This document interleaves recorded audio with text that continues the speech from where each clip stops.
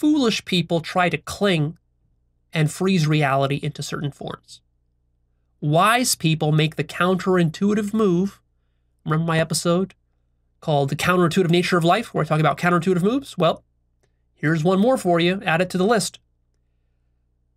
One of the biggest counterintuitive moves is to teach yourself to embrace impermanence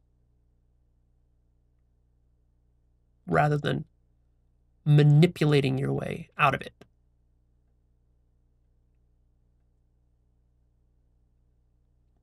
Accept that the cost of life is death. Not just at the individual biological level. I'm talking about all levels. We're not just talking about biology here. We're talking about corporations, we're talking about religions, we're talking about ideas and languages. See how it goes way beyond biology? Evolution goes way beyond biology, which the biologists don't fully appreciate. The cost of being a form is that eventually you must change form. And really, that's all that death is just a change of form. You're changing into something else. You're not really dying. You're a shapeshifter. You're shifting your shape. You've just deluded yourself by attaching yourself to this one shape that, oh my God, I'm going to die. No, you're not going to die. You're just going to change your fucking shape. Get over it. Immortality is impossible through attachment to form. This needs to be understood. That's one consequence of impermanence and oneness. It will never be possible. So I'm actually making a very scientific and empirical prediction here when I say this.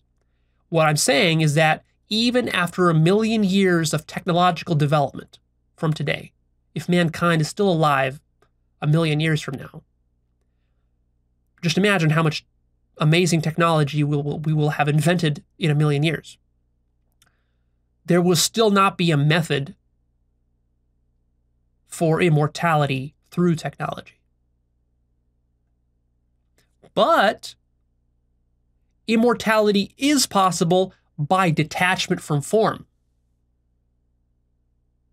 And for that, you don't need to wait 1 million years or some fancy technology, some cryo-freeze or some genetic modifications or some technological uploading of your brain into some computer or some bullshit like this. You don't need that. All you need to do is you got to surrender everything and realize that your true nature is that of a shapeshifter. This impermanence brings with it good news and bad news. The bad news is that everything good that you gain in life will be lost. But the good news is that everything bad that befalls you will also be lost and will not be permanent. Which means that this is your safety valve. See, God created a safety valve into every life. And that safety valve is death. So if you're trapped in life and you're suffering terribly and all this and there's no way to escape it at all, well, the consolation is that it won't last. It's impermanent. But of course, the flip side of that is if you're born into some beautiful life, you're born to be a billionaire with a golden spoon in your mouth and you live in the best part of the world and everything is perfect for you, well, that too won't last. One comes with the other. It's two sides of the same coin. And that's a very important consequence I want you to remember here. This will help you when you're in very difficult times. Remember that hell and suffering cannot be a permanent state. All suffering must be temporary because it's limited. All suffering is finite. You cannot get stuck in unconsciousness forever. Eventually, all beings must wake up and return to God and to awaken to themselves as God. And this safety valve is God's love and mercy. That's the intelligence of God's design of the entire universe, is that this safety valve has been built in. The only problem is that you're terrified of this safety valve. You've labeled this safety valve the greatest evil. That's the irony of it. You've labeled God's infinite intelligence and and love and mercy as the greatest evil. Precisely because your mind is limited and can't see the full, infinite perspective of the design. You're too self-biased, you're too attached to see it. And spirituality is about detaching yourself enough, gaining enough elevation, and transcending enough self-bias to be able to see it. And it's this which saves you. It's this which makes life beautiful and allows you to appreciate how amazing life is. Without this, life starts to seem evil and terrible and depressing and pointless and cruel.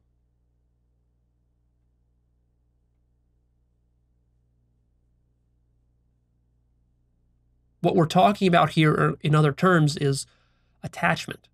Attachment creates suffering and disappointment.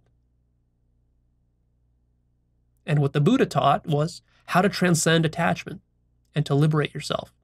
But of course, not only did the Buddha teach this, but every great sage and mystic all around the world, from Christ to Mahavira to the Jews and the yogis in India, all of them taught this. To transcend suffering, you need to realize that nothing in life should be clung to.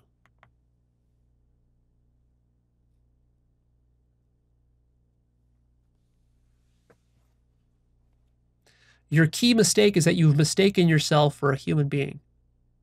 That's not what you really are. That's a false identity. Your true identity is that of an infinite shapeshifter. So, what you need to do, if you want to live the good life, is to realize and take back your identity as an infinite shapeshifter. See, when a shapeshifter clings to one shape or one form, it suffers precisely because it's untrue to its identity, to what it is. See, you're like a TV screen that got stuck on one image, and that's why you suffer. And the point of our work here is to get you unstuck, to get you to surrender your human identity, to realize that your human identity, it's there, but it's temporary. It will be lost. You cannot preserve it, no matter how much you want to. So you have to let it go. And one thing you should have noticed already in your life, as evidence of what I'm saying, is that your identity has not been constant throughout your life. Your identity has always been changing. In a sense, you've already died many times in your life. If you're 30 years old right now, if you're 40, 50, 60, think back, compare to what you are. I mean, compare what you were when you were 10 years old to who you are now. Totally different. Some stuff seems similar, but you can't even remember how different you used to be. We trick ourselves. Our mind tricks us to convince us that, well, I didn't really change. I was the same my whole life.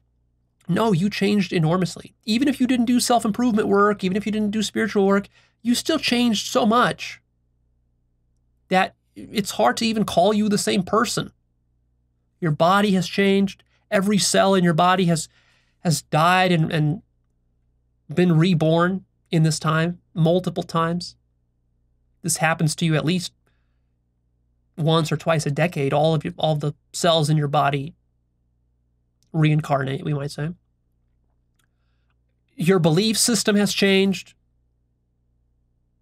Your career has probably changed. Your likes and dislikes have probably changed. See? You're constantly going through this process because you're a shapeshifter. And that process will continue. And then, of course, it'll get more and more radical over time as well, especially if you do this work. So while your temporary human identity can be lost, and it will be lost, and it must be lost, your identity as a shapeshifter, as an infinite shapeshifter, that can never be lost. That's the only permanent thing there is. Impermanence. Impermanence, shape-shifting, these are just synonyms for the same thing. As an infinite shapeshifter, you are immortal.